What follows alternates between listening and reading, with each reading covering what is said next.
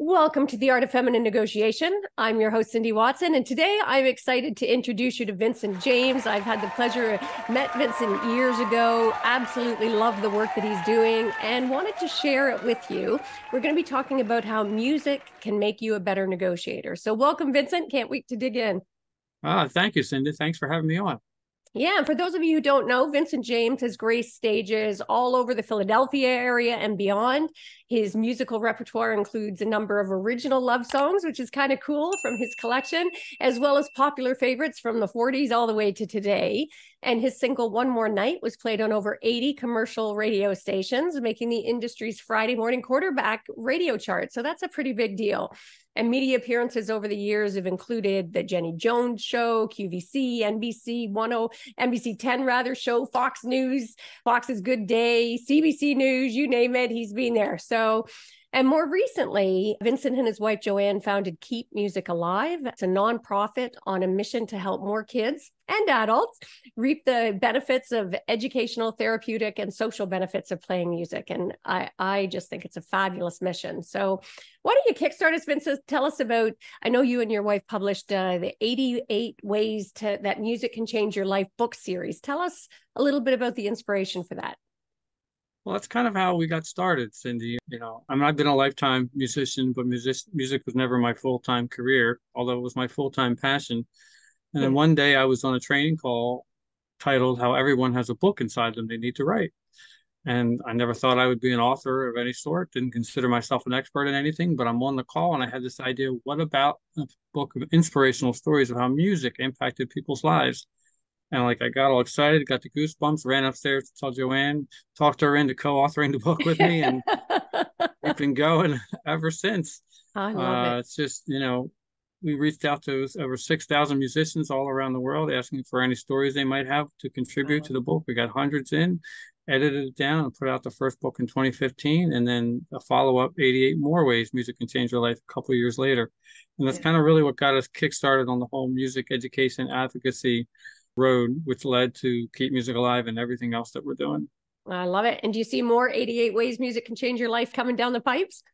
If I can find the time. Yes. Yeah, we're constantly hearing stories, but I'm like, yeah, important message though. And just for our listeners and our viewers out there as well, 50% of all book proceeds are donated to multiple organizations that Vincent and his wife Joanne have targeted that will help put musical instruments and musical instruction into underserved schools and communities. Again, such an important mission. So make sure to check that out. I think there's a lot of merit there. You can have some very interesting stories and be doing good at the same time. So yes, thank you. And why don't we dig in and tell us, how can learning to play music make someone a better negotiator? What are some things that come to mind for you, Vincent? Well, it's funny, Cindy. I consider myself an expert negotiator, but now, when I think about it, putting negotiation and the art of, developing yourself as a musician, there are a lot of different traits that we have to develop as musicians that I see as parallels into being a good negotiator. Yeah. When you're learning to play music, you have to be patient. You're not going to learn this piece right away. You're going to have to work through it, a number of times to try to correct it. And when you're doing a negotiation, you're not going to just bam, bam, bam, and get to what you want. There's an art form process you go through, and it also varies depending on who you're negotiating with and what you're negotiating about. Yeah. And so that patience that you inherently learn as a musician is one trait that can help you, towards a better negotiation. Discipline is another one. You have to be very disciplined to practice, frequently and often as a musician. And as a negotiator, you have to be disciplined to follow your process. Whatever you learn to be your best process for doing a negotiation, if you start to deviate from that, you're going to find your results, are not exactly what you're looking for. And then, of course, there's perseverance. How many times do we hear about negotiations that go on for hours or weeks or months? I'm looking at the actors and writers strike. Sadly, yeah. Going on right now. You have to be able, assuming you don't have a team of negotiators, just maybe you're the main person negotiating for something with someone else. And it could be something, it doesn't have to be for a company. It could be just something that you're negotiating for yourself. A better deal for a house, a car, a job arrangement, whatever it is. You have to, sometimes persevere, and that, you have to, even though you might be tired and have this feeling like I just want to give in because, I'm tired. But if you persevere with your process and always thinking along the way of how you can best benefit, not just what you're looking for, but the party you're negotiating with. Because really that's, when you can see both sides of the story and what both sides can bring to the table and the benefits Yeah. that you can have for each other, I think that puts you in a better position to be able to help negotiate a better outcome for both of you. Oh, I love that. I love that. And I want to just put a pin in that for our listeners, because really the art of feminine negotiation, that's sort of at the heart of it, is getting away from that competitive mode to a more collaborative one where you're looking at for mutual benefits. And music is such a gorgeous expression of that, right? You've got the person playing who is giving, you've got the receiver, and there's that beautiful sort of symbiosis and Yep. connection. Yeah, yeah. And I got to tell you, your mission really resonates with me, Vincent, because, I grew up in a low rental apartment complex in a pretty tough neighborhood, and we did not have a lot of resources.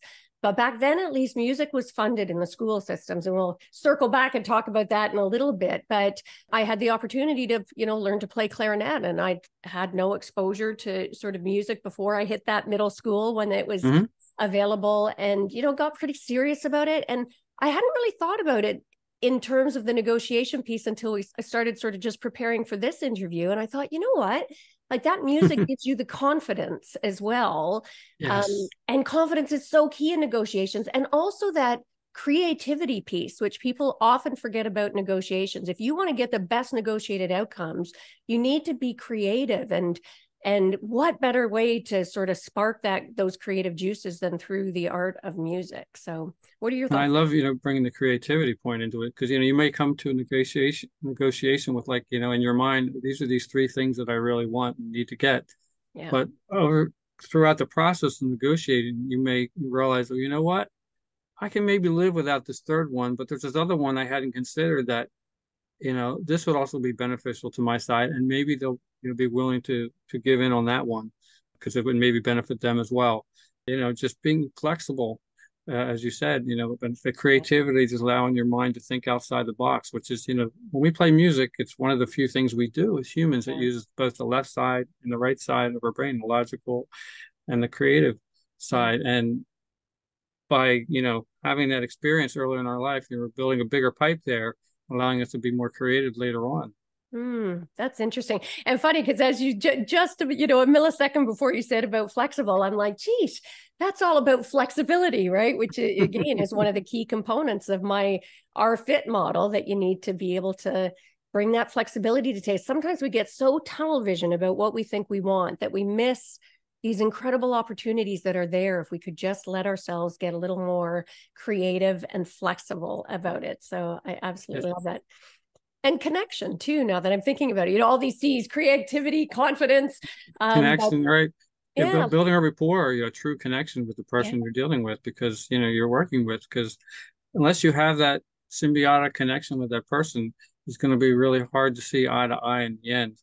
yeah, And sometimes we need to like just take a step back from our initial points and what we thought we were looking for, and look at the bigger picture and see, what are some other ways we can maybe come to this agreement that would work for the benefit of both sides. yeah.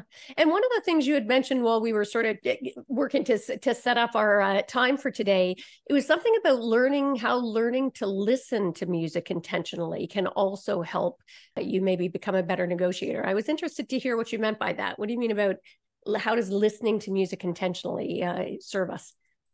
Well, music really has this magical power of kind of setting our tone, our mood inside us, Mm-hmm. and if you're getting ready to do a negotiation, some people might think, oh, I need to listen to music that's really going to pump me up and get me excited. And maybe that is what works for some people, but I see that more in the competitive sense of Yeah, it.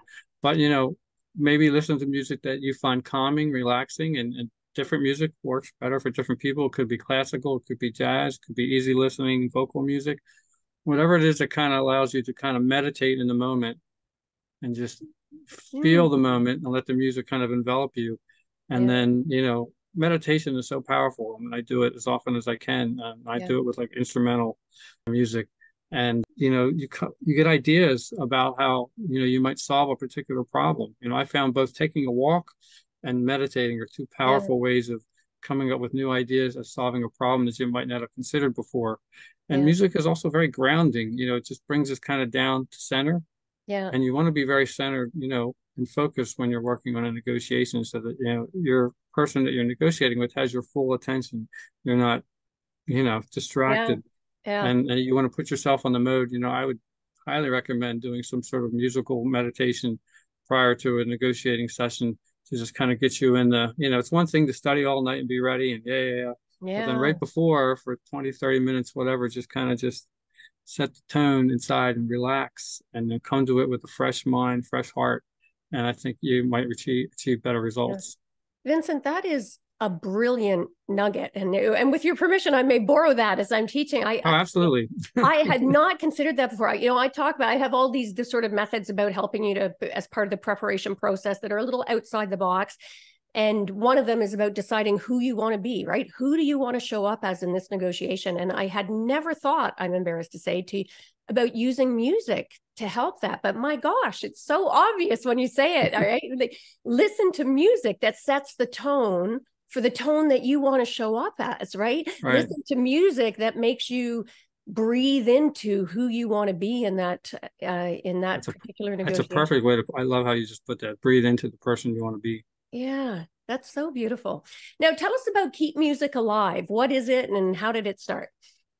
So after we started with the book series, the very first book, I had the idea there should be a week every year where musicians everywhere, offer a free lesson to someone they know. It could be a family member, could be a Nice. friend, coworker, or whatever it is. And that kind of evolved into us starting to reach out to music schools and say, hey, what do you think about offering a free lesson to new students, kids or adults, Yeah. during this one week in the year? And that's what birthed the idea of Teach Music Week in March in 2015. We're actually coming up on the 10th annual next year. So there's now over 1,200 music schools, stores, and organization locations that offer a free lesson or Wow. class, for like music and movement groups to kids and adults to try to get them started on their own musical journey. Yeah. And then was at another meeting once with someone who started something called Kids Yoga Day. And, I'm like, Kids Yoga Day? Kids Yoga Day. I wonder if there's a kids music day, and we were not at home on the computer. Pull out my phone, looking, is there such a thing? No. All right, let's do it. So that October in 2016, we started Kids Music Day. We partnered with the same over 1,200 locations, all 50 states, Wow. Canada, a dozen other countries, to Yeah. offer some sort of special event or promotion that benefits and celebrates kids playing music. Yeah. And that's just built up, over the years. And then a few years ago, we started doing something called musical instrument petting zoos, where locally here in the Philadelphia area, we go to schools, libraries, community festivals, and also partner with other nonprofits. And we bring guitars, ukuleles, keyboards, dozens of different types of percussion instruments for kids to interact with. And we're just trying to get them excited about wanting to play music. It's our way of getting them started on their musical journey. Yeah. My gosh, you are a man of action. Like, I love that about you. You come, so many people, they're like, oh, geez, there should be whatever. Wouldn't it be nice? But I mean, you're like, hey, there's this gap.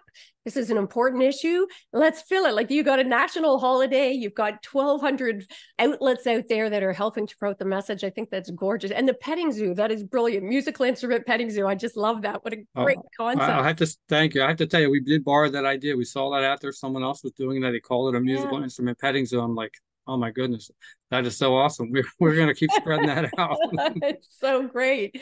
Now we've talked a little bit so far about how, music can help with negotiation, which I think is something people don't often think about, but I'd love you to share a little bit. I know you're really passionate about why music education is so important for kids growing up. If you want to speak to that for a moment, Vincent, that'd be great. Sure. And, we talked a little bit about how, kids learn to play music during their developmental years. Yeah. They actually, the pipe between their left logical and right creative sides actually gets a little bit bigger. And this is how we get to creative problem solving, thinking outside the box. And then there's the research that shows the academic benefits, the higher test scores in science, math, and reading comprehension. Yes. And then those soft, I put in quotes, those soft skills, which are really pretty important, that they develop, the patience, discipline, perseverance, building up their self-confidence, which, as carries over to every other area of their life. Yeah. I mean, we like to say we're not trying to turn every child into be a professional musician, although some might be. We're trying to just give every child the best chance of succeeding no matter what career path they choose later. Yeah. That's so beautiful. And so, I mean, important always, but especially in these times, that creative problem solving. I mean, the world is becoming so polarized. And in the US in particular, we are just seeing this dramatic polarization that doesn't serve anybody. And I think what's missing is some of that creative problem solving. And I love that you talked about the soft skills and sort of put it in air quotes, because again, that's sort of at the heart of what prompted me to start this whole mission about the art of feminine negotiation, because we so value the competitive. And I think both men and women have started to see these so-called soft skills as feminine and therefore a liability. And we've been stifling them when that's the only thing that's going to bridge the gap. And ironically, it's those so-called soft skills that make for the best negotiators, make for the best leaders. So go ahead. Makes for a better world. Yes, so important. And it's one of the ways to cut through some of the polarization we're seeing. So the fact that music helps facilitate that, I mean, it just maybe the thing that helps save the world, not to be too dramatic about it, right? Right. We're doing our part, from different angles, it's so important.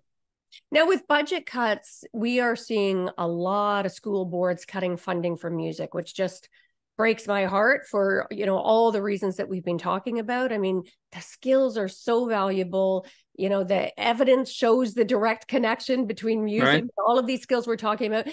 So what are some things we can do to negotiate, if you will, to help save music programs in our school systems? What are some things our listeners or viewers can do to make this a priority? I think what we can do is try to get involved with our local school boards, whether you're on the board or just actively showing up to meetings as a parent and parent groups, and bring some of the research into those environments and show them, some of them are aware, certainly, and they're making very hard decisions. I understand it's not easy to budget things in the school, but the more evidence, research-based evidence that we can put in front of them to show them how, maintaining these levels of music education in schools, how it benefits the other things that they're looking at and paying more attention to, is a good thing.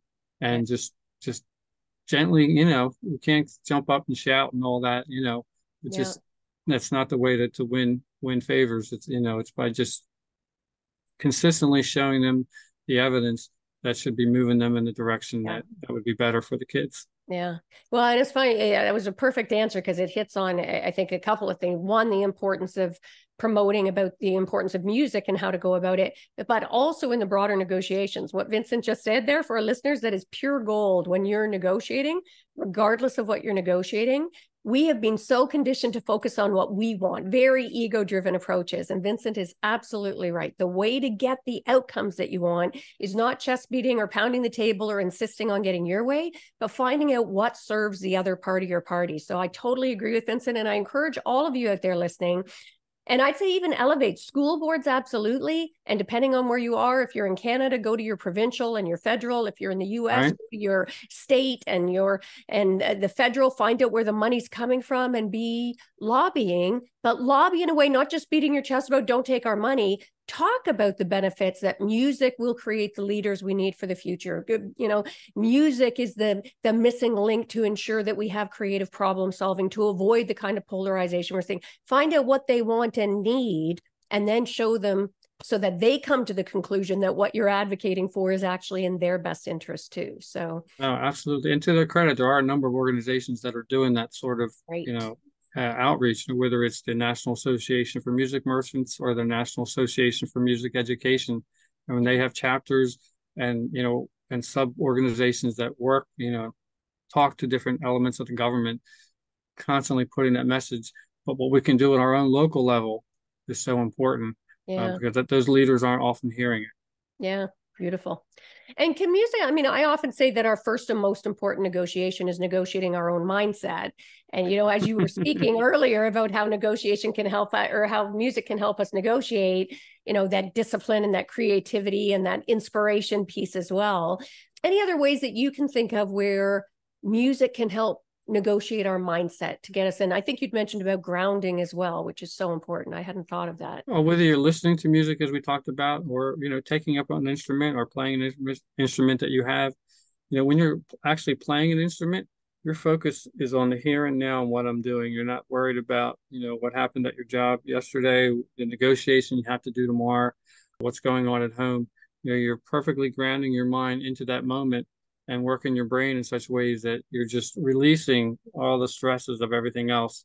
And that anxiety releasing feeling that you get through playing music, leads you to a better balance. It's going to help you for, what you have on your plate for tomorrow or this afternoon or whatever it is. And it's hard to carve out time to do things, but we encourage adults, no matter what your age. I mean, I had a guitar student, didn't start playing until he was 80 years young. Wow. So never too late to start.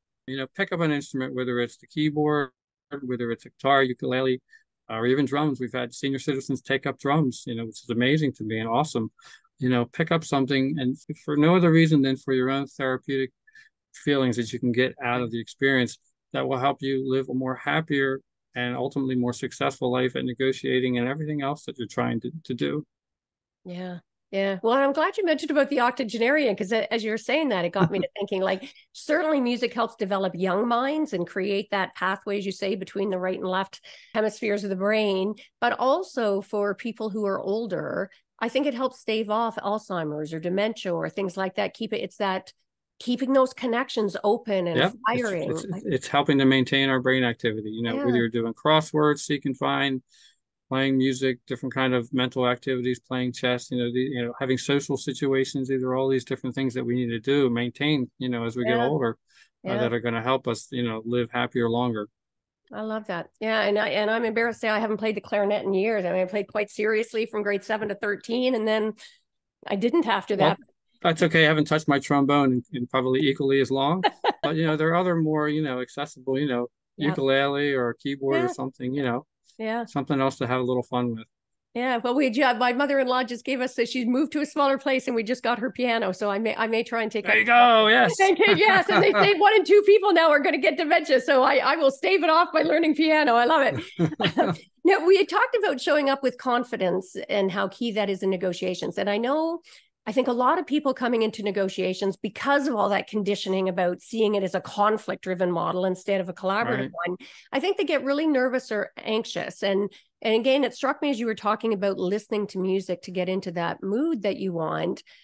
Music could be a great way to help, calm the nervous system of somebody about to go into a negotiation. What are your thoughts on that? I guess both playing and listening. What are your No, absolutely. I haven't done a whole lot of, in my mind, active negotiations in my life, but whenever I know I have to talk to someone about something that I might need to negotiate, you get that little bit of angst going on. Yeah. Unless you're something, that you're used to doing all the time, which I'm not.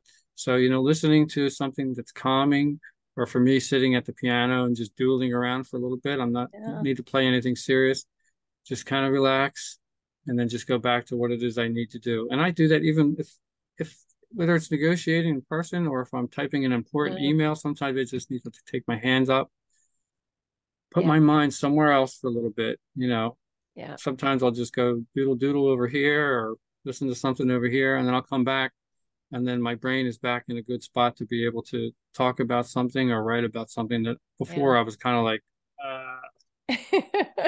Well, and I think the beauty of music is it allows you to focus on what you're doing, which grounds you. But it's one of those rare things where you can sort of multitask. Because I don't know about you, but I find with music, you're focused on what you're doing. And somehow it seems to create the space for you to process other stuff that's being muddled around up there. That's what Einstein did. He would sit there at the piano, with a pad of paper on the bench, and he would play a little bit, and then he'd have an idea. He'd pick it up, jot it down, put the pad down, play a little bit more into the next thing, and pick it up, the pad, write down a little bit more. It's really powerful. Yeah. So what better testament is that? So again, for our listeners and viewers, if you want to be in the company of Einstein, get out there and start supporting your music programs and engage yourself. Now, I was wondering, what's one of the most sort of surprising or shocking things that you discovered in the work that you've been doing since you started this? That we're really just kind of scratching the surface of how powerful music is to our brain, the sound energy in general, how powerful sound energy can be to our brain and how it interacts with different parts of our brain. And I think we're just really at the beginning of what's possible. Yeah. And to me, I'm excited to keep learning and what the information they put out and seeing where it goes. Yeah, I love that. And thanks for all you do on that, getting the word out there and elevating people's awareness about it. And again, for our listeners, our viewers out there, I really invite you to continue this discussion, right? Talk to other people in your network, within your communities. And because it's only the more we elevate the conversation, the more people will be able to start digging. And I agree with you, Vincent. I think we're just a lot of things people used to consider woo-woo, way back in the day. We've learned a lot since then. Yes, and the science is catching up. So, I mean, yes, we know a lot of the positive benefits of music and how it can impact to allow us to be better, stronger versions of ourselves in so many ways. So why not be scratching at that? So yes, I love that. And this has been absolutely fabulous. I normally like to end by asking, what is one of the greatest mindset shifts that you've ever had in your life? Doesn't have to be about this. It could be on absolutely anything, but one of those things that happened where you have that aha moment. To me, the aha moment came somewhere in my later adulthood. It was just the self-development realization that, I always need to be improving to be a better person, to be a better listener. Being a better listener is really what it comes down to, learning how to be a better listener. And I can't point out one particular experience, but it was a number of experiences that led me to come to the important realization that I needed to become a better listener. And that's something that, over the last several years, I've done a lot better with. And I'm by no means at the final destination. Yeah. We're always needing to grow and learn and be, Yeah. the better version of ourselves. Oh, and what a perfect note to be able to end on, no pun intended, to be able to end on, because I don't think we talked about listening as one of the skills that we were, but music absolutely enhances our ability to listen more carefully, listen more critically, to absorb more, to hear things in different ways, right? And to apply it differently. And that is probably one of the most important skills in being an effective negotiator, and recognizing that all of life is a negotiation, right? It's not just about business. And you'd mentioned a couple of times, well, I don't really negotiate much. And I challenge you on that, Vincent, because I bet, whether it's with your intimate partner, whether it's with, the kids that you deal with, or for people, if you've got your own kids, service providers, we are constantly negotiating with ourselves constantly. So, and we're terrible listeners in North America in particular. We are not very good listeners. So what a fabulous way to help hone that critical skill as well. I love it. Yes, yes. So where can people learn more about you, Vincent? Give us all the ways, and we'll make sure to put it in the show notes for them as well, about you and about the programs. Yeah, the best way to find us is always keepmusicalive.org, keepmusicalive.org, and everything else can be found off of that. Or you can send a carrier pigeon to Philadelphia and send it our way, and I'll put my hand up and wait for them to come down. Yeah, so beautiful. And who would have thought that music can make you a better negotiator, that music can help you get more of what you want in life, both personally and professionally. So thanks so much. It's been a lot of fun, Vincent, and an eye-opener for me as well. Thanks for joining us. You're very welcome, Cindy. Thank you so much for having me on today. Yeah. And for our listeners, I have no doubt that you got lots of value from this episode. This has been really eye-opening, and I think we've just scratched the surface. I'm sure I'm going to be sparking with more and more. I'll be driving you crazy, Vincent, reaching out. Here's another thing I just thought of. So make sure to subscribe if you have not already subscribed, and also give the gift of sharing. Make sure to share this episode with other people in your life. The more we can spread the word about this concept, but also about the great work that Vincent and his partner Joanne are doing out in the world, support that, buy their books, knowing that 50% is going to go back and be doing good. So make sure that you are giving the gift of sharing. And just before we sign off, I wanted to share some ways that we can work together. If you happen to be looking to up-level your negotiation skills, I've got everything from online to group to mastermind signature one-on-one VIP experiences available. So if you're looking to leverage your innate power to get more of what you want and deserve in life, check it out at artoffemininenegotiation.com. And make sure to grab a copy of the book, Art of Feminine Negotiation, How to Get What You Want from the Boardroom to the Bedroom, if you haven't already done that.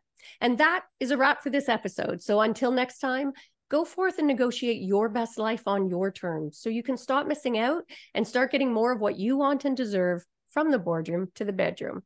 Until next time, take care.